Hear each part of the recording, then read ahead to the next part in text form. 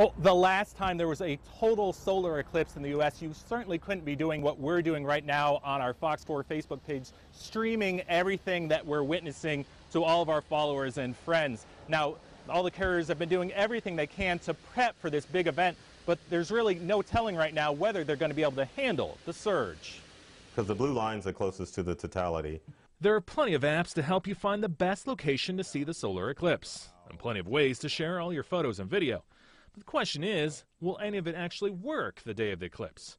No, the sun being blocked by the moon won't crash connections, but the hundreds of thousands of people in the same general area calling and posting the same time certainly could. If you go to a rural location where you already have spotty or limited cell service, you're probably not going to get any cell service at all because of the overload of the network from people trying to live stream or to share the event on social media. Sprint tells me they've added more capacity to cell towers in St. Joe. Right now, their mobile cell towers are all heading to Oregon and Idaho.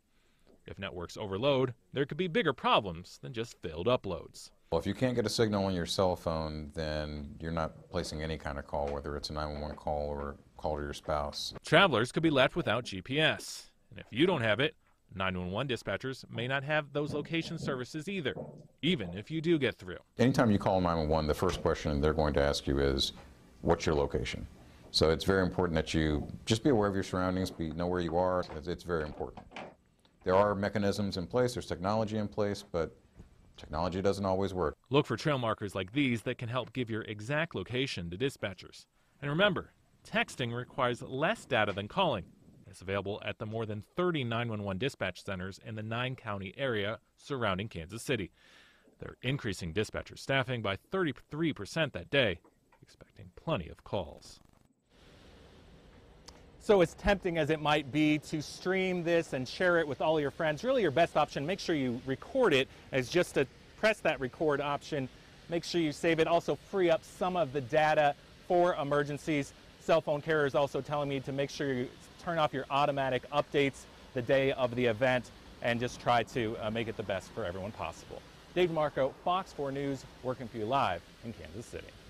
Dave, multitasking there. We're on Facebook, we're on TV, and even though the sky will go dark, you won't be blacked out during the eclipse. We're on the eclipse too. Fox 4 working for you with the big Blackout 2017 special. Set to air Saturday, August 19th, this coming Saturday, 6 p.m. You can also watch it again Sunday night at 11.